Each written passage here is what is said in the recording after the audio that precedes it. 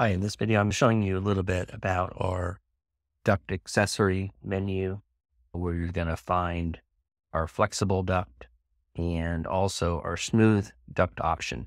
Before I show you that, let's go ahead and just draw a straight piece of duct. So I'm going to go in my Southwest ISO view. We're doing 3D duct here. Choose duct here from the ribbon. If I wanted to, I could add a flange to this duct, but for the purpose of this video, I'm just going to create a straight piece, a round duct. Let's just go with 8 inches. Check and change here. And then I have some draw view options here. I'm just going to do a straight duct and pick it from this point here, and I'll choose draw. And I'm just going to put a point in here. I don't have my ortho turned on, so I'm going to press the F8 key. And then, as you can see at the cursor, is my tooltip, which, if you don't see that, you can dine mode and then set that to 3. This is really useful because I can see the distances directly at my cursor. So I'm going to go ahead and then type in 12 feet, and then I can exit.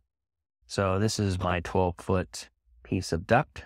Now, if you look really closely, you can see that I have an annotation here, which is really small. Now, the setting that controls this text height is called DIMSCALE. If you're needing to annotate your duct as you draw, you'll want to check your DIMSCALE to make sure that's high enough. You might even try a DIMSCALE of 12 to start out with. I'll link to a video about that. If I wanted to create a branch in this piece of duct here, I can just simply go up here again and select branch. And here I'm going to have some options as far as the type of branch. Here I have round to rectangular as 2 options. And then my size is over here. Now, if I wanted to go, let's say, with a 6-inch size with a length of, let's say, 6 inches, I can just change that there. Over here, I can select my branch angle. Here, you can see that links label that we just spoke about. And then I'll choose draw and look at the tooltips and cursor again. And it will tell you to select the main duct and or main duct center. As you can see, my snaps are set to center. So I'm able to come up and left click on that. And now it wants the main duct direction. And it's just a matter of pointing that down this way. Again, making sure that your ortho is turned on and then clicking a point. And now it's saying location of branch on duct reference point. So it wants the reference point from where it's rubber banding right now. So we point it down this way, and then we type in 2 feet away from the end of the duct. So we just type in 2 feet, enter. And now it's asking for the branch direction. So again, real important to pay attention to your command line. So we'll just left click out here. And then the diameter of the main duct is 8. And now it's wanting the label insertion point. Now this is going to be super small, but we'll put it in there anyways. And then we'll exit. So as you can see here, if I shade this, you can see here that it's put that branch in there for us. Now, as I was explaining when we started the video, the duct accessory menu, and I want to create a flexible duct. You'll have a pull down here, so you'll see all the different accessories that Mech-Q can create for you, including air handling units and heater units and so forth. But for today, we're just going to do a flexible duct.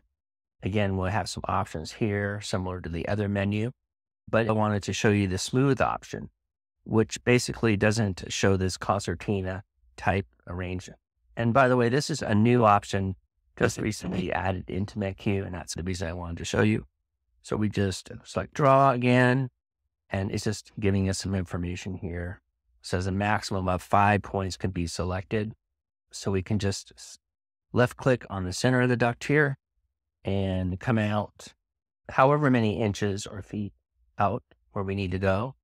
Let's just type in 30 inches and then 2 points. So we're just going to go down with this duct here.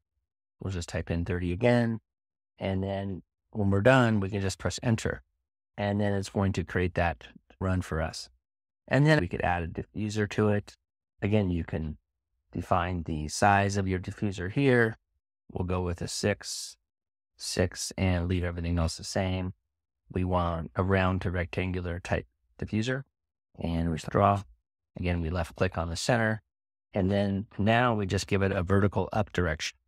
So any point up here, and then that puts in the diffuser for us. So that's all I wanted to show you in this video today. Let me know if you have any questions, and we'll talk to you in the next video.